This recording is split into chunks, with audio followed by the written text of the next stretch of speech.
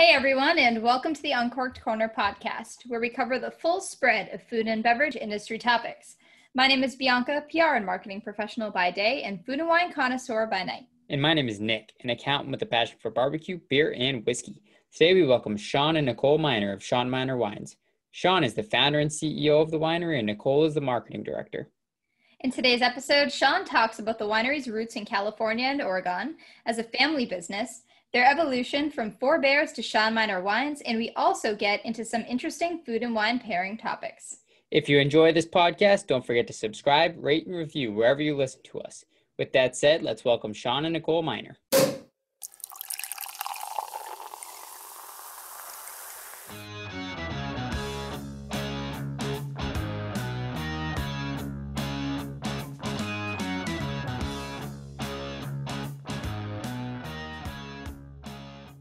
Hi everyone, today we are welcoming Nicole and Sean Miner to the podcast from Sean Miner Wines. Let's start by having you introduce yourselves to the audience and tell us a bit about the spark that led to the opening of your brand. All right. Well, you want me to answer that one? Sure. So I'm Sean Miner, and Nicole and I started this in 2005. I have actually been in the business since 1988, so a while, so 30 plus years, working for a number of different wineries. Worked for BB in Napa, went up to Oregon, ran King Estate Winery, then Benton Lane Winery, so we spent about 8 vintages up in Oregon, came back down to California to run Wrenwood Winery out in the foothills, making some old vines in, and then we started this in 2005 in Sonoma, so the winery's located just south of the Sonoma Square on 8th Street East, but we dabble in a number of different AVAs around the state, as well as we have a project up in Oregon called Point North. So I handle all the in vineyard background and relationships, and Nicole handles all our marketing and social media. So we're a true family entity. We're a small company. We have about 10 employees, and fortunately, our wines are distributed pretty much around the country, so in Nice. 6 countries. So Yeah. you built this together. You definitely have a family business. Bianca and I know a bit about what that's like. We're brother and sister. What do you guys experience? How do you like working with each other as a family? We hate it. Hey, we've known each other how long? Total pain in the ass. No, well, we met when we were 18, if you can believe that. Actually met at college at Arizona State. So we've been together a long time, 34 years, right? Yeah. You know, it's actually, we really enjoy it.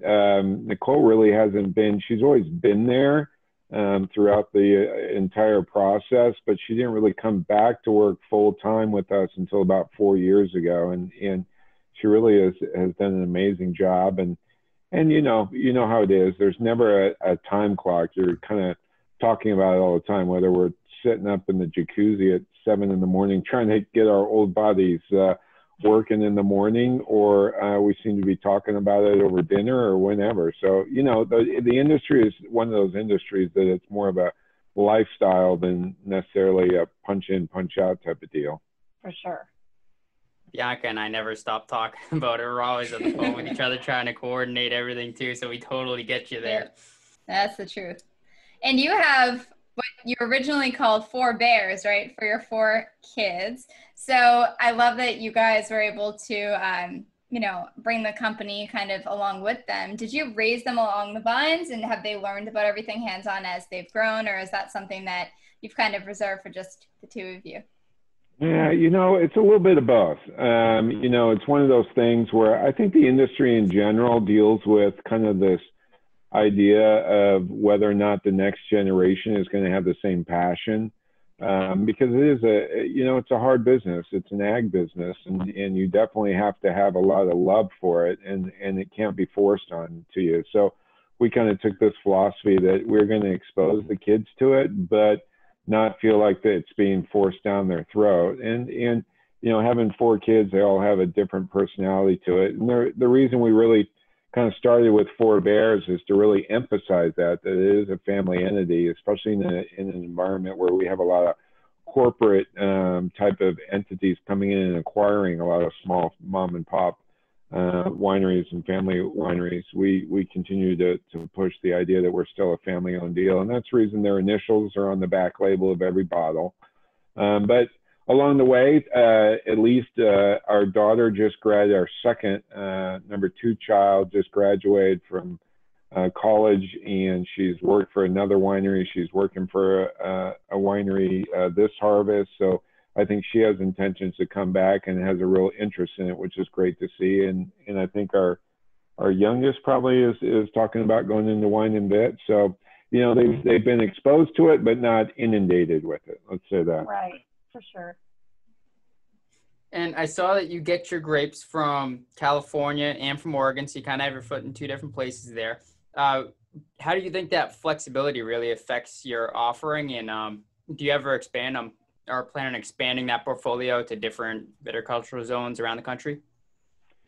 You know, I think we're probably about as my bandwidth is about as filled as it can be with two different areas, but 2 different states, I should say. We're pretty in a number of different areas in California, but you know, the idea from the beginning was we knew that we weren't going to, at least at this point, we don't own any vineyards. I've managed over 4,500 acres in my career, and with this project, it was really about hooking up with family growers. These are 2nd, 3rd generation farmers, and that's all they do is they grow wine grapes, and they're very good at what they do. And it's our job not to screw it up once we pick it. So we're getting sourcing from the same place every single time, every single vintage. These are long-term sourcing contracts. We've developed amazing relationships with growers that are all sustainably farmed. They're very great stewards of the earth and grow just amazing grapes. And it starts there, because I don't think our wines would be the way they are without the great growers that we've been able to partner with. But I think it also was the idea of going to where we thought the best grape for that particular varietal is grown, and for us to really emphasize location and really express that through both aroma and taste profile. And the first one I actually ever got to try from you was, and you might have seen this on social since you manage it, but the first one I tried was the Point North Pinot, which I got from my local wine shop here in Ipswich, and we don't really carry that much, so I was really excited to try it, and it was my first introduction to you. You were the first people we reached out to actually in the wine space, so I'm excited to finally have you on.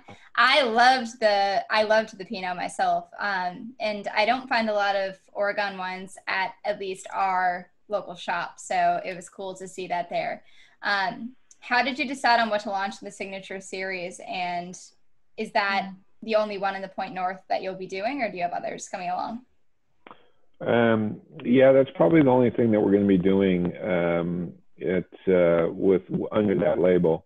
You know, Oregon's a very, very unique viticulture area, and I think we've both Nicole and I love drinking Pinot and enjoy Pinot. It's probably one of the key varieties we always seem to go to when we're thinking about. Usually we're opening up a bottle of wine before we've decided what we're having for dinner, and that seems to be the most flexible variety to work with. But you know, we make 4 different Pinots, and Oregon was just one of those things. Besides having the relationship up there and enjoying the Pinots from that area, it just was another viticulture area that was really could see the terroir, as they say, that really represents the variety that we're sourcing. So. And a little side note, you know, before we moved to California, we lived in Oregon. So we lived there for 5 years. 2 of our 4 kids were born in Oregon, one in Portland and one in Eugene. And so when we looked at doing a Pinot project there, it just made sense, because there's a soft spot in our hearts for the Oregon area and the people that we met up there. So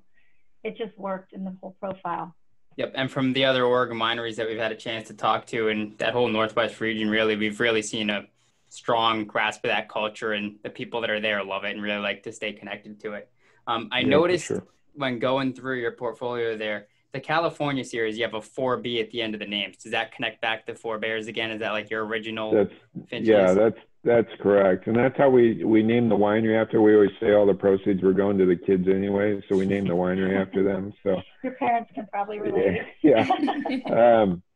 Yeah, but again, it's just to emphasize the family connection. And so we kept what we found was that more people seemed to recognize Sean Miner over Four Bears. And so that just became more of the marquee, but the connection there was still important. So that's the reason the 4B is still there.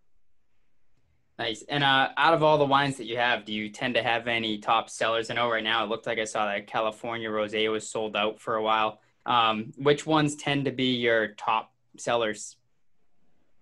Really, the Chard and the Pinot both are probably number 1 and 2 in the 4B tier. And then similar to the Signature series, all of those do fairly the same. The Pinot might be leading that charge a bit more just because it's gotten so much press. But they all of them seem to sell pretty well. But definitely the Pinot and Chard are kind of what we're known for. Speaking of the Pinot and the Chardonnay, those are the two that we have here, the 2018. Before we get into trying those, out of pure personal curiosity, what are your favorite food and wine pairings when you're at home? Are there things that you reach for every time that you really, are a staple at home? Well, we're California living, so the weather is usually pretty nice out here. We're not heavy into meat and potatoes, even though Sean's from Kansas, which is probably how he grew up, eating a lot of meat and potatoes. So we're always thinking of sort of light fare, love ethnicity in our food. So I love to pair things with, well, the Pinot especially, because it is very versatile. Our Sauvignon Blanc is very versatile. It's great during the summer months too, when it's really hot here. So I keep a blog of just some simple recipes. Not a real, I love to cook. I'm Italian. My background's Italian. And so I'm fairly creative in the kitchen. I'm not following a whole lot of recipes. A lot of it's just instinct and what I've learned from my grandmothers and my mom. But nonetheless, we try to keep things fairly simple and very food friendly. So you can kind of drink any of our wines. I kind of open them up depending on the weather, really. And then I pick the food to go with it. But Nicole does a great job on our blog. So you can check out, she has a number of recipes there. And we try to keep that very, very active. And it is. The industry is, that's the aspect. That's what we love so much about it. And it's kind of why we focus on creating wines that are so affordable and approachable, but still provide real varietal consistency and I think expectation, kind of exceeding the expectations in terms of price to quality. And for us, that lifestyle carries over into the kitchen and what you're eating with it. So they're very approachable, very food-friendly style wines. Yeah, and your photos on your social pages are fantastic. Do you take them yourself, or do you have a photographer who's on staff doing that for you? A little bit of both. I think Nicole takes most of them. A little bit of both. All the stories I'm doing myself.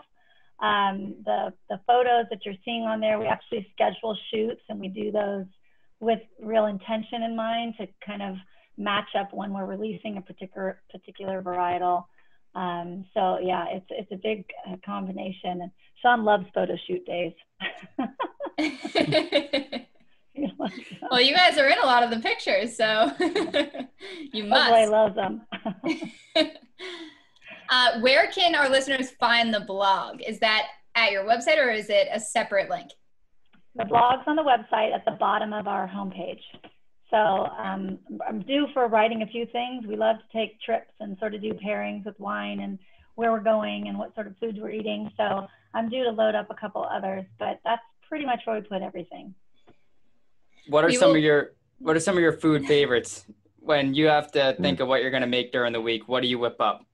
Oh gosh, you know what? I'll give you a perfect example. I love pesto. So last night, I, in fact, had no idea what I was going to make, and it was 5:45, and we have a ton of basil. It's going crazy right now with the weather. So I made some homemade pesto, and I did a little tortellini, and simple. Last night was just barbecued chicken, pesto, tortellini, some garlic bread, fresh salad. I love mushrooms. I love doing lots of different things with mushrooms. I think I do a lot of crostinis. That's on our blog. I love that Italian influence. Honestly, if I could eat a charcuterie tray and appetizers, I would be perfectly fine. So those are some things.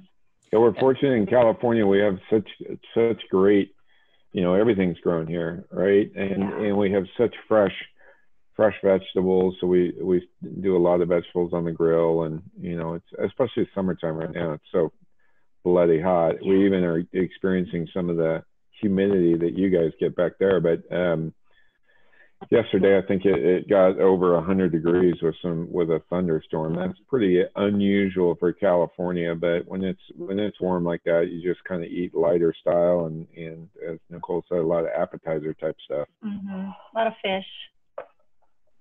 Yep. Yeah, we make a lot of fish over here too. Yeah.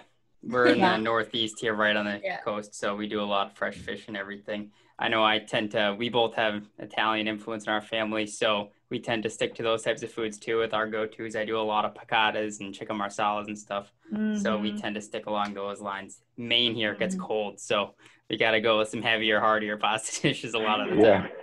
Yes. So the Chardonnay that we have, which is very good, I just tried it for myself. What would you describe are the primary tasting notes in the Chardonnay, and what makes it different than other white wines that might be available in the market?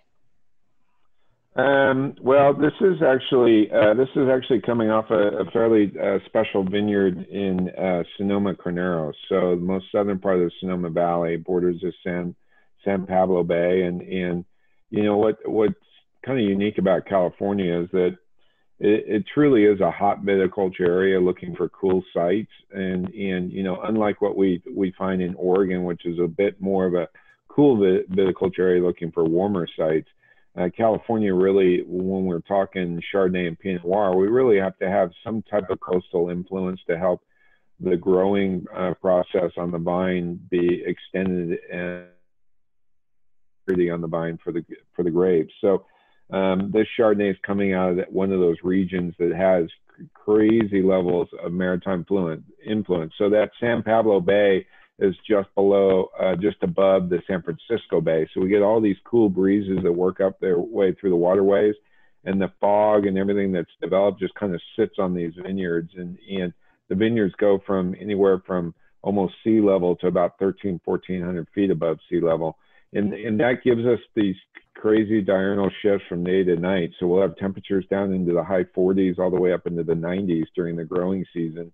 And that allows the fruit to mature very slowly on the vine. So we reach sugar levels or Brix levels very slowly and methodically. And that creates a tremendous amount of, I think, concentration. And this Chardonnay in particular is all hand harvested. It's whole cluster pressed. So we get it off the skins right away. So we don't maintain any of the bitterness from the skin contact. And then from there, it's racked over into French oak, and it's 100% barrel fermented. And we use a very lower levels of new oak, so it's only about 15 to 20% new oak. So I try not to inundate it. One of the things that we take a lot of pride on being food-friendly style wines is they're very, very balanced, so not one element standing above the other. So there's an integration of oak, not just a massive in-your-face level of oak. And so that helps integrate it a bit more. And then from there, about 60% of the barrels go through malolactic fermentation. So we do soften the acids a bit, but we also leave about 40% unemelled. And that just gives us, I think, a little bit more texture in the mouth and richness. So you get kind of the two balances out of California Chardonnay, where that far right might be that big oaky buttery bomb, the far left being that naked Chardonnay, all stainless steel. This kind of splits the middle and gives you some amazing texture in the mouth, and it gives it a tremendous amount of length. And that, leaving some of that acidity in there, allows the palate to be very, very cleansed when you're having food with it. So I think that's kind of the ideal scenario, is that you're having a Chardonnay here that provides some of that richness, creaminess, butterness, but it also has some of those nice crisp green apple, Granny Smith, and almost a lemon curd to it, where it really kind of evolves in the mouth and then finishes with some real nice length.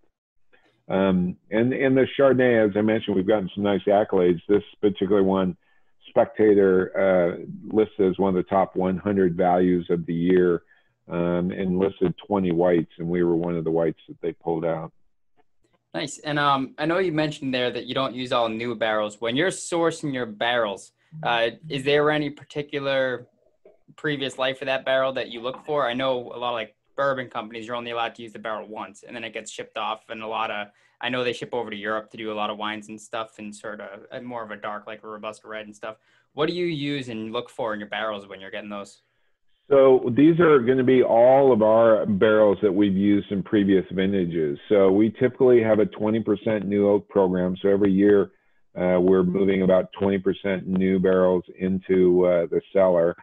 And then we'll use them typically to 1 to 5 years, sometimes a little bit longer if need be. The one thing about barrels is they're great holding vessels. And when you're at a winery and you're going through harvest and finishing fermentation, then looking where you put it, I mean, you're always scrambling, trying to find places to put wine as it's aging. And barrels are one of those great vessels to use. So even if we get into a neutral barrel, which means that it's probably 5 years or older, we still will keep them around to just allow it to hold the wine, because there's other properties that it gets from it, whether it's some oxidation, maybe it's not giving as much oak, but it's still providing some level of mouthfeel change that helps the final blend. So with the barrels for us, we're just rotating them through our program, and then we sell them once we're done with them at the 5th to the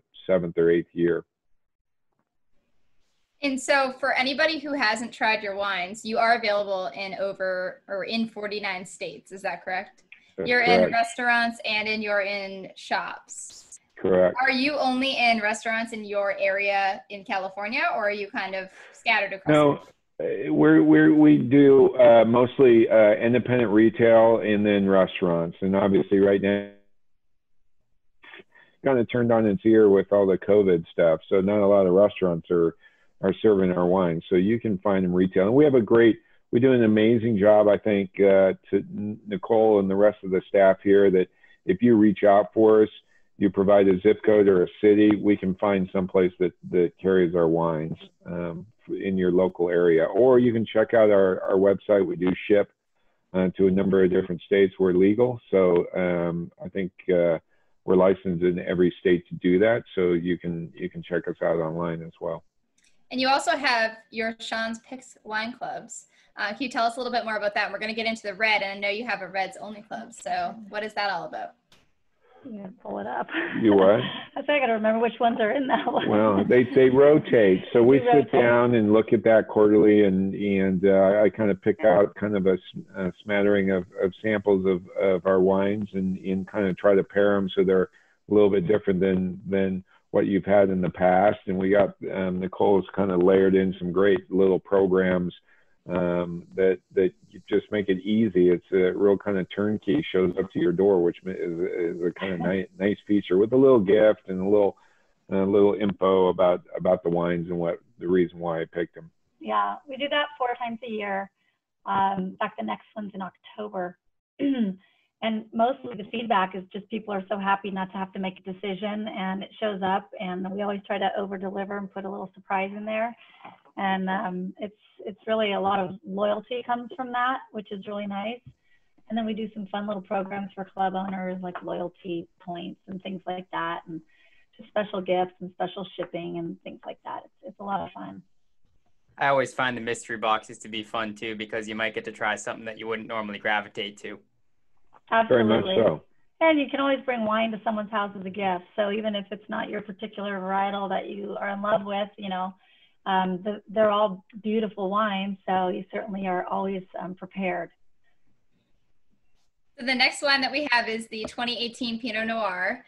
This is a great wine. Nick, I know you haven't gotten to try it yet, but I'll bring him to him tomorrow and he'll get to try him. Yeah, she's going to drink them all before she gets there, just to let you know. That's why we're meeting bright and early. I'm making her wake up before work. 7 a.m.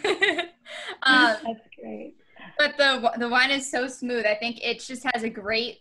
It just feels great. It tastes great. It's just a really all around really good wine. And I can say the same about your Oregon wine because I've had that as well. So we'd love to hear more about the tasting notes in this Pinot Noir. And I'd also be curious to hear what makes your Oregon and your California Pinots different.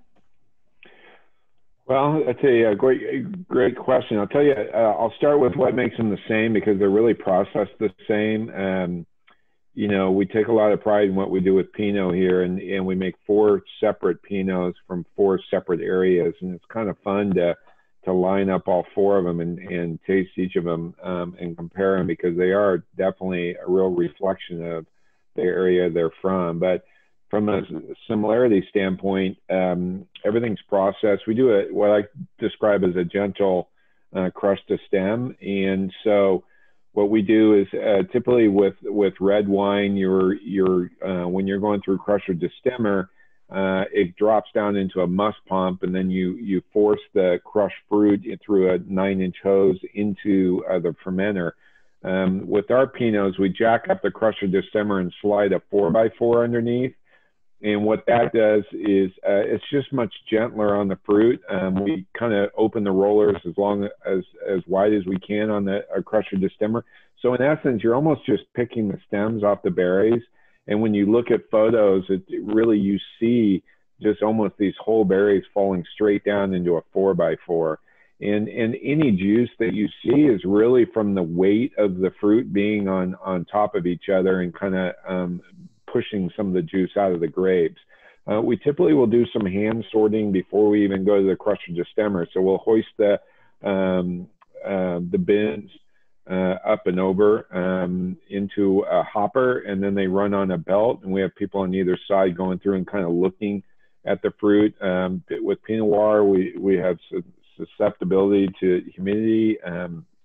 So we have, typically we can have some botrytis, anything like that can affect the fruit that we try to remove right away. We remove any mog materials other than grapes. And then once we go through this gentle crush to stem, we hoist the 4x4 up and over open top fermenter. So we're not forcing that through any type of hose. And it's called tote to tank. And then these are glycol jacketed. So we drop the temperature down to about 57 degrees. One of the things that helps us out in terms of managing temperature is that we hand harvest everything at night here in California. So it comes into the cellar very, very cool. Oregon, we go early morning, but typically it's much cooler up there. So we don't have to worry too much about the heat. But in California, it comes in the middle of the night. So it's nice and cool. And then we drop the fermenter down to about 56, 57 degrees. And we just let the crushed fruit sit there. Pinot Noir is a very thin-skinned grape, so difficult to draw color and phenols and flavor compounds out of the skins. So this allows that time to occur that kind of draws some of the juice and the skins together. And that cold soak just really, really allows that action to happen. And then once we start warming up the fermenters, fermentation begins. We manage the cap, which is the pumice and the grape skins that get pushed to the top. We kind of push that back down through a process called punch down. We do that a couple times a day. So that kind of pushes all the skins and pumice back in with the juice. And then from there, once fermentation is done, we rack over in the French oak for about 10 months. And so really the only difference in both Point North as well as the Sonoma Coast Pinot is really done in the same way. Both of them are 100% Pinot Noir. But really the true difference is just the viticulture area that, Oregon wine has a much cooler climate, less sun days than what we have in California. So tendency to have a little bit lower Brix or sugar levels. So tendency to be a little bit lighter in alcohol, but also a little bit lighter in terms of color. But Oregon has this great acidity structure and great mouth appeal.